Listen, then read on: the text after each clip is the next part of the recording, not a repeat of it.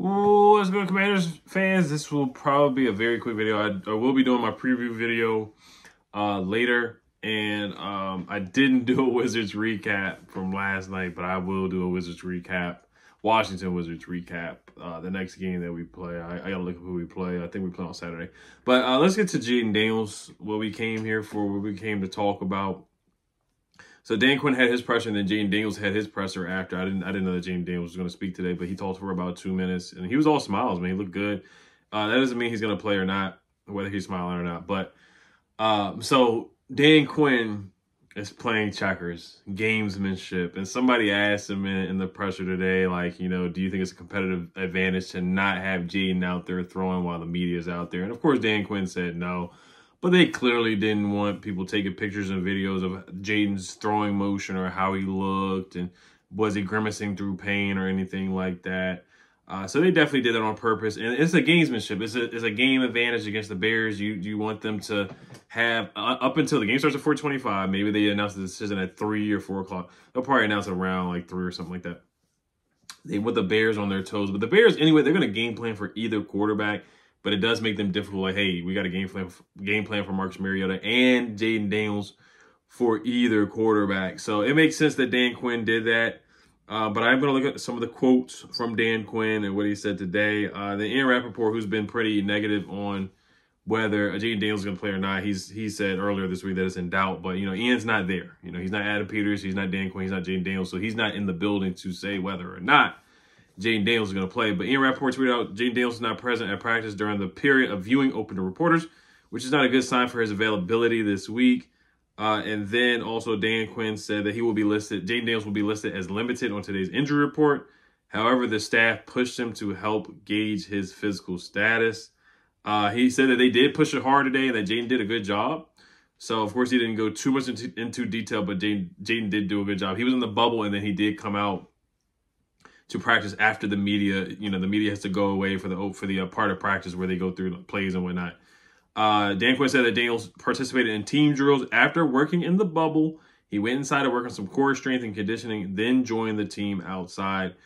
So that is good news. That's good news that he was out there, because if he was a DNP, like say he didn't practice again, then of course 99.9% he would not be playing. You know, there have been instances where players did not participate in practice the whole week and then played. But I think in this case, if he did not participate at all today, he probably would not play at all. But the fact that he went out there and played and participated is good news. And that he was all smiles and the pressure, I think that's really good news. I think that's trending towards good news. It's good news. To me, I think it's still a coin flip. I still think it's 50-50.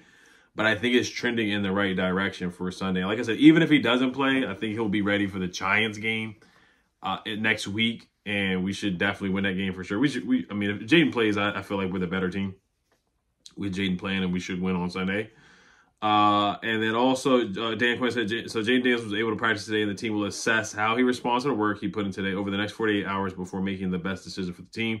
That's what Dan Quinn said in his presser as well. He's also said, we stayed true to the process for Jayden, and then we really wanted to push him today. We'll see how he responds to that. He said, yeah, we will assess how he feels over the next 48 hours, but we really pushed it today.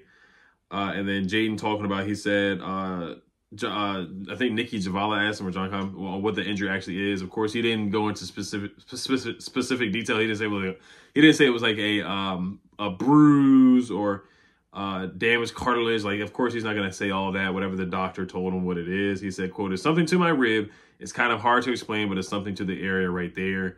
Of course, if it was just him and Adam Peters and Dan Quinn in a room alone, he probably they know what the injury is.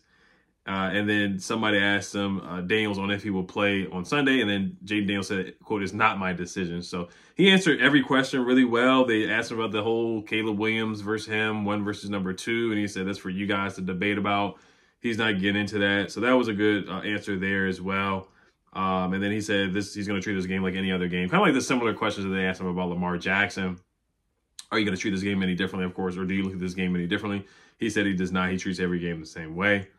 What else stood out? Brandon Coleman did not participate with the concussion.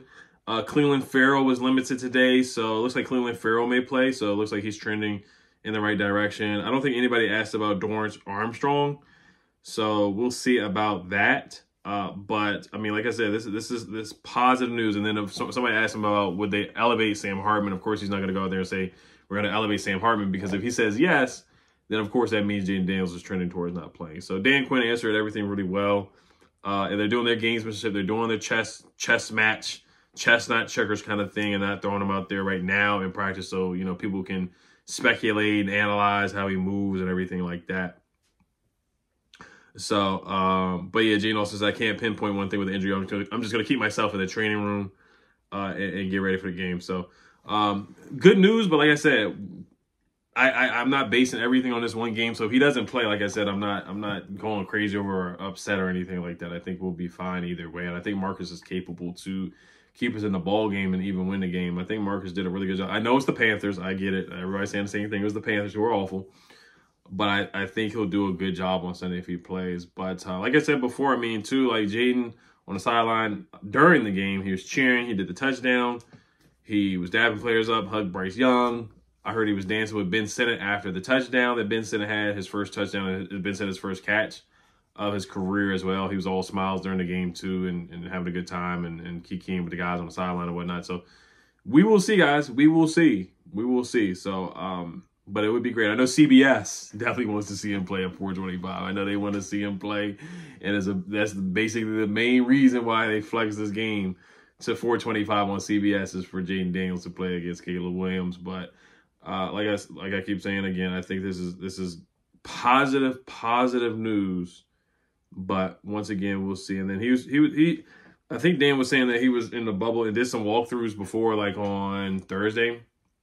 And then Jayden does the he does the VR a lot too, so he's probably doing that too to help him prepare and get ready for the game, and help him prepare for the Bears defense and whatnot out there too. So, but all right, you guys let me know what you guys think. Brandon Coleman probably will not play though, so that's the unfortunate news. But Cornelius Lucas is going to hold it down, and I think that's about it for the update, guys. So we've been seeing what's going on with Jayden Daniels every day of the week has been Jayden Daniels' watch. And I think they're going to decide on Sunday and not tomorrow. They may come out with news tomorrow at 4 because they didn't announce B-Rob until really like Sunday morning, if I'm not mistaken. But all right, you guys, as always, Health Commanders, peace.